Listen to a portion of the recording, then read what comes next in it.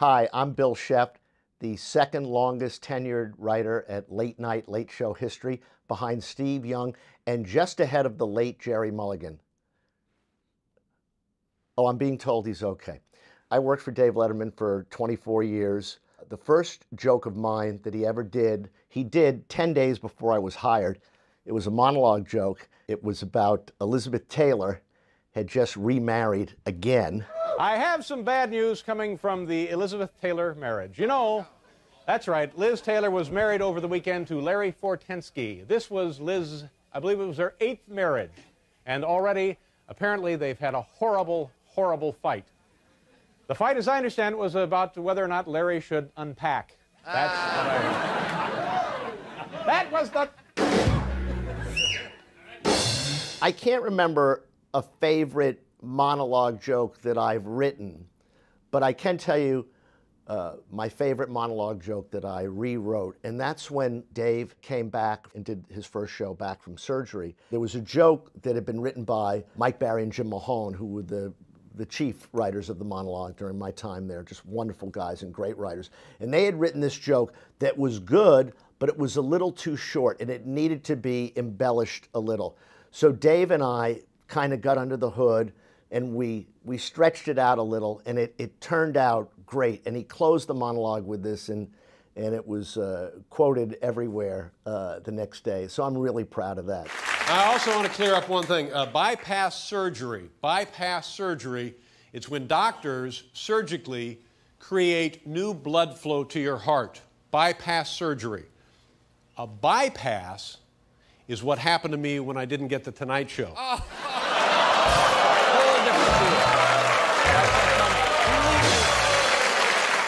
I was hired as a monologue writer, but I was always thrilled whenever I got something on the air other than monologue. And I wrote what we used to call an Act 5 piece for later in the show.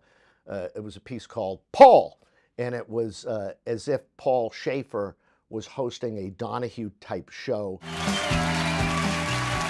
you everybody, and welcome back. Welcome back to Paul.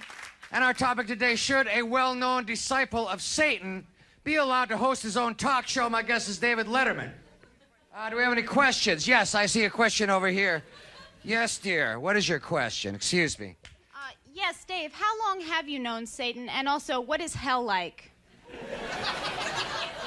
You know, I don't really know Satan, and hell is probably just about like this comedy piece, but maybe with more laughs. I think there's a point here that we're all overlooking.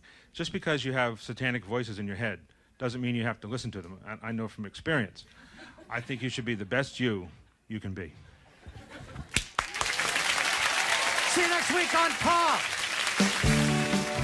I also wrote the winning slogan for the Democrats in 1992. All right, our next slogan, please. Come on out and announce the slogan for us. Okay, how do you do, ma'am? Our fourth slogan under consideration here tonight. We don't have a clue, but we don't have a quail. There you go. We don't have a clue, but we don't have a quail. I've made my decision, and I believe we're going to have to go with we don't have a clue, but we don't have a quail. Congratulations, you're our winner. Hello, is this the governor? It is. How are you? Oh, it's Governor Bill.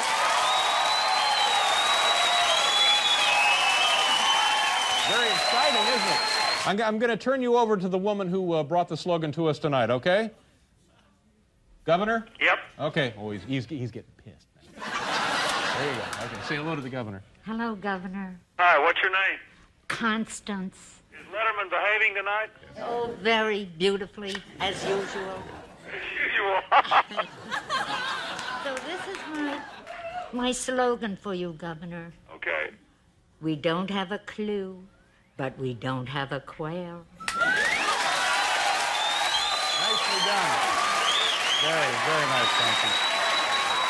There you go, Governor. Good luck to you. Thanks for your time, sir. Thanks, David. In the late 1990s, we had a writer named John Beckerman, who was with the show for a while, very talented guy, and he wrote a series of extras where I played a guy named Kenny Ziegler, who was Dave's old fraternity brother, and we would run into each other on the street. Here's the thing I loved about this bit. Dave and I would run into each other on 53rd Street, and we would get all excited, and then Dave would say, "Do you want to have coffee?" And I would say, "Yeah." And then we would take off and run a full sprint down 53rd Street. Where the hell is Paul? You mean he wasn't there for the big introduction? Oh, wait a minute, I know what it is. I have to put on my glasses. I'll be right back. I'm going to find Paul. Is it out here? Did we go? Did we go out here? How do you do? Oh. Hi.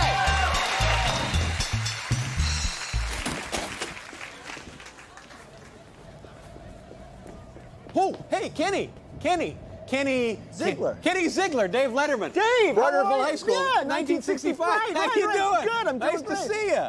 Are you busy now? What are you doing? No, not really. What, you want to get some coffee? Yeah, that'd be great. Go. Let's go. You live here? What was the name of that health teacher we used to have? Mr. Ludlow. Mr. Ludlow. Yeah, Mr. Ludlow. Whatever happened to him? I heard the year after we graduated, they found him in the cafeteria with his ass in a Jello. Oh, man. Yeah. Hey, are you still hosting that game show? Oh, my God, that reminds me. I got to get out of here. Nice to see you, Kenny. Good luck. Bye-bye.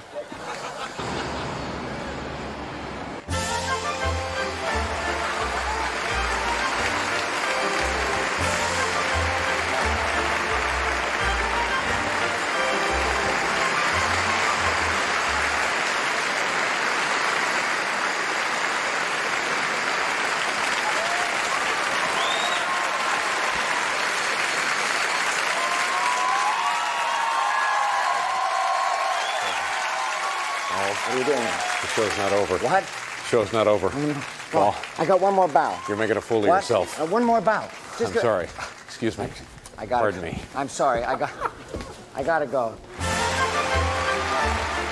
During my time at The Late Show, I was the shop steward, the Writers Guild shop steward. When we went on strike in 2007, 2008, I was the strike captain.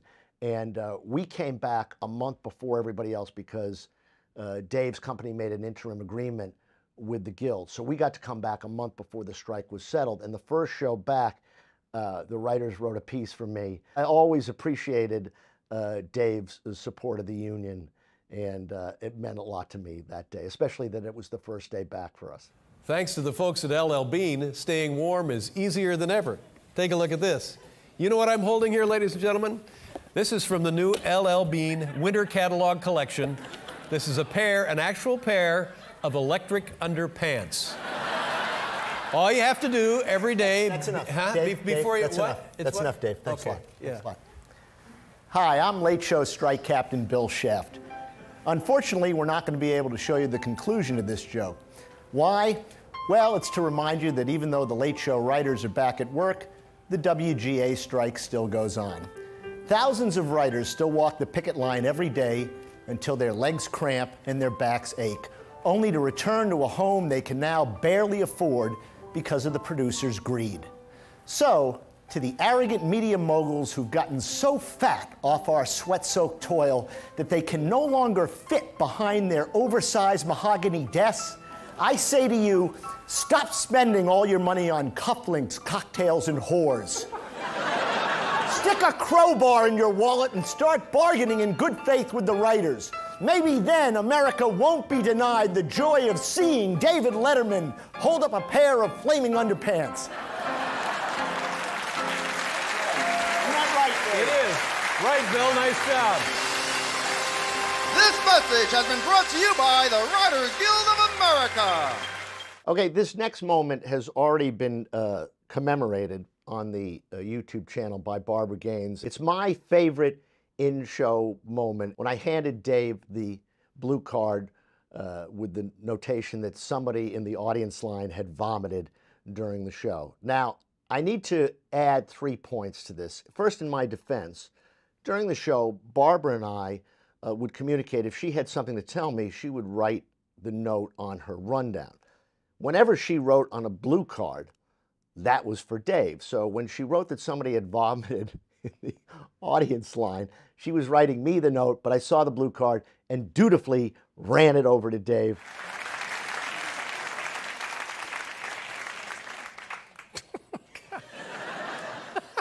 What is it? Yeah? You know, ladies and gentlemen, when I was a small boy, I always wanted my own TV show. And just now, something has happened that reminds me of the phrase, be careful what you wish for. Be careful what you wish for. I'm sitting here right in the middle of Men and Their Vegetables. Yeah. I think everybody's finally gotten into the spirit of this segment. I'm handed a note. And it boggles the mind why this information comes to me. Why this information comes to me now. I'm going to share with you, ordinarily this would be confidential. I'm going to share with you this note, all right? And right in the middle of Men and Their Vegetables. Yes. Okay. Let's see. Put it right there, and you folks at home can read it along. Let's see it.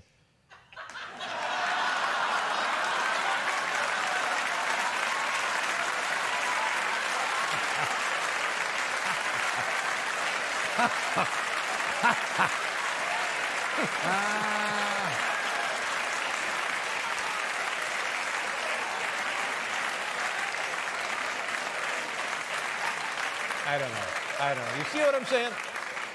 Why do I need to know? Yes. Why do I need to know now? Now, why? Yes, and normally happens while they're watching the show. But here's what you do. Here's what you do. Clean it up, and a half hour later, let Dave know. I don't care what he's doing. Get it cleaned up, and in a half an hour, slip it in. Get this right to Dave. Because if he finds out later that nobody told him. Later in the show, I had Joe Grossman come out. But anyway, I'm glad you all enjoyed Men and Their Vegetables. And oh, geez. Hi. Hi, you're, I know you. You're one of, you're a writer, right? Joe, is that your name? Yes. Yeah. What can I do for you, Joe? I'm sorry I vomited.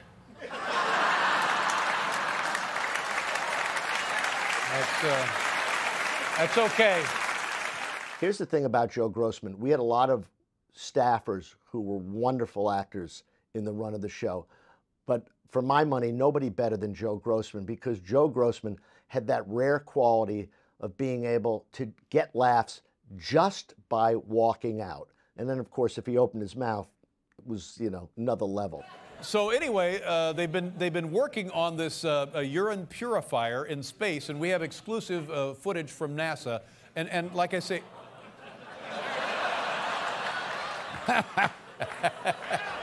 really, can it be any worse than what you've just sat through? Take a look. Okay.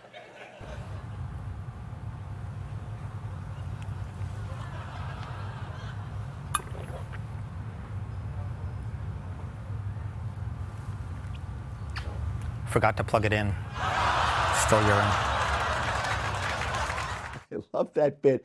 And when my late wife, Adrienne Tolsch, the comedian Adrienne Tolsch, was in Sloan Kettering, in the bed for the last time in Sloan Kettering and hooked up, every once in a while, the bed would start shaking and she would start giggling and she would turn to me and say, "Forgot to turn on the machine." So I will always be grateful to Joe for that.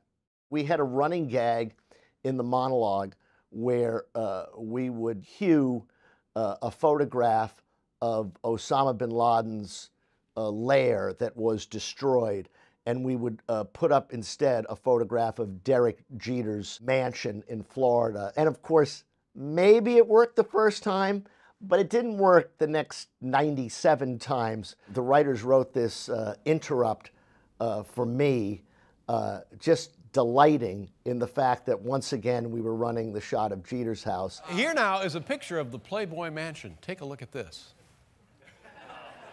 Oh, no, wait a minute. Hold on. I'm sorry. Hold it. That's, forgive me, that's Derek Jeter's place. We've had a lot of trouble with this. I'm so sorry. Hi, I'm Bill Scheft, late show writer and the author of the Jeter's Place joke. You know, we've been doing it for weeks now, and the verdict is in. Everybody hates it. The viewers hate it, the staff hates it, America hates it. If you'd like to register a complaint about this gratuitous, marginally funny, never-ending nightmare of a running gag, send an email to ihatethatjoke@gmail.com. Maybe we'll read your email on the air. Until then, I'll see you at Jeter's place. You see what I did there? Good night, America.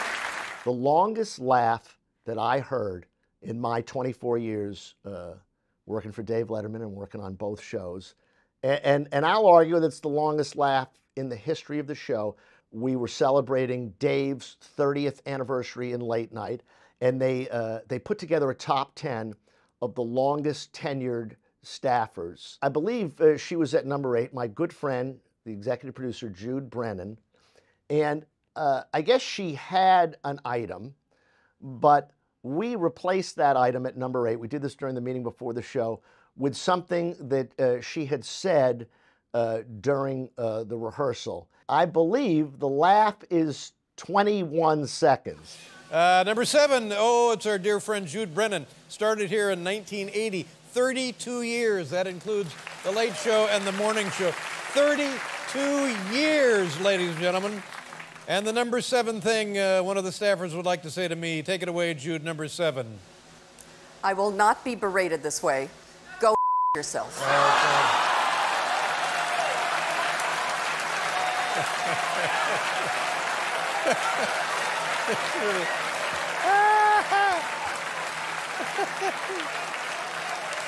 Yeah.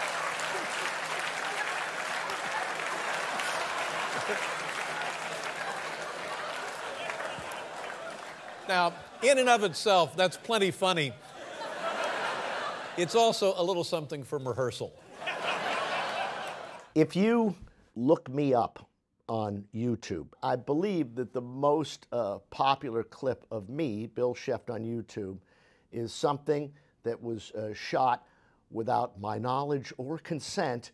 I was not aware of this. Just watch the concentration. I should have been a diamond cutter. I almost made it till the end of the run without thoroughly embarrassing myself. But by the same token, of course, that clip was included in Barbara Gaines's epic final show Foo Fighters montage. So I'm not totally upset about that.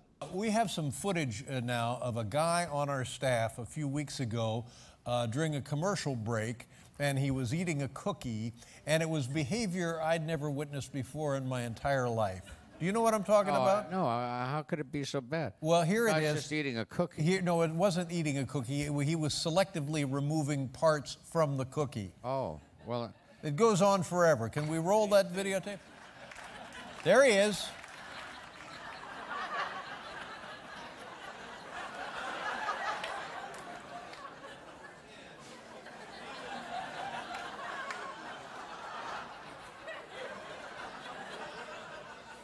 Yeah, now he's got the glasses, and now he's really gonna. There we go now. Oh, no, he's zeroing in on it now. I think we could use a little holiday music, actually. Yeah, that's good.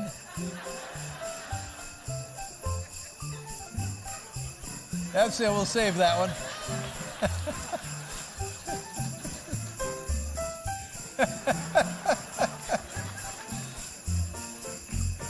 Yeah, sure. It goes on and on and on. There you go. What becomes of the stuff in the cup? I know you're asking yourself. Ladies and gentlemen, here he is, Bill Scheft. Take a bow, Bill. There he is. That was great. I would try to keep him loose. He would say, everybody on the staff hates me. And I would say, not everybody. I think we could come up with a list of 4 or 3 people that don't. It was just, all I wanted to do was keep